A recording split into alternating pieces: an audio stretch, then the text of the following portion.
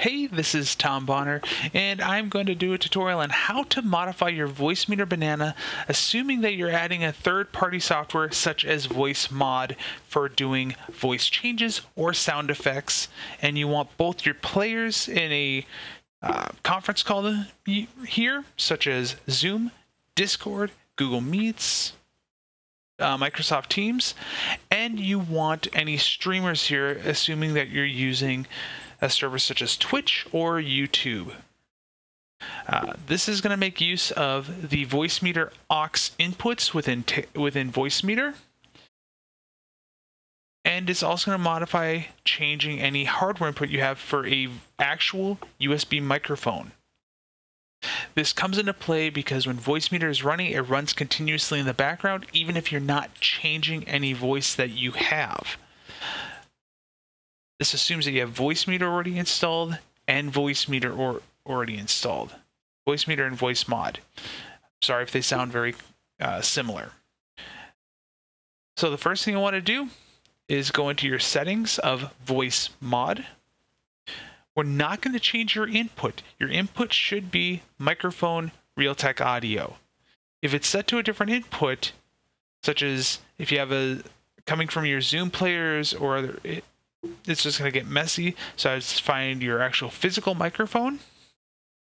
And as you can tell, when I have it set properly, it's changing as I talk.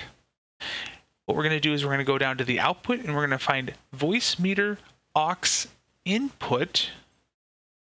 And we want to make sure the one that says Voicmeeter aux VIO. In Voicmeeter, it's going to show up as Voicmeeter aux, as you can see right here. The last thing that you're going to want to do is you want to turn on the option in the lower left-hand corner. This is Hear Myself. The reason why is if this isn't turned on, anyone in your players that you're doing over the conference call and your viewers, they're not going to be able to hear what you sound like, as this is going to act as an in-between and a routing changer, so that way as you talk, everything can go through, including your soundboard and any voice mods that you're taking. Once you have that, you can go ahead and head back to your voice box, your main home screen, and we can get your Voicmeeter set up. So the first thing is, if you are using the aux input, where it's blank, you want to right click. I usually like to name the channel where the audio is coming from. In this case, I'm naming it Voicemod because I know that all of the audio is going to be coming from the Voicemod program. And the second thing that we're going to want to do is I would start by bringing this up to, say, -2 or 0. In order to make sure that things are changing, to verify that you're actually getting audio, you'll notice that there's a bar right here that is changing as I talk. The final thing that you want to do is you want to turn on the outputs that this will be sending to.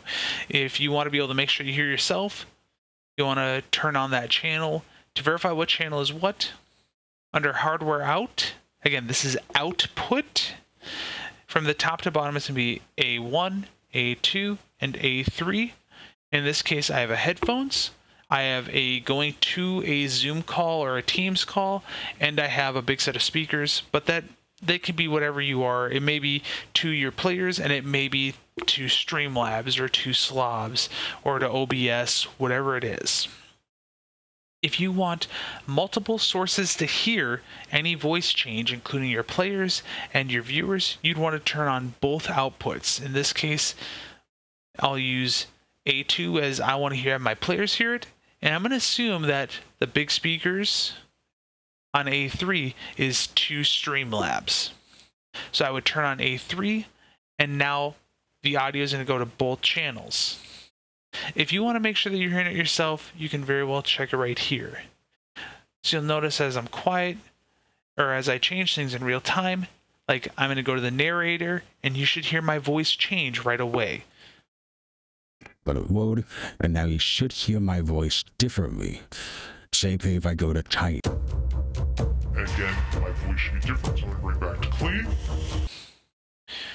And if you want to have everyone hear any soundboards, such as a nuke alert,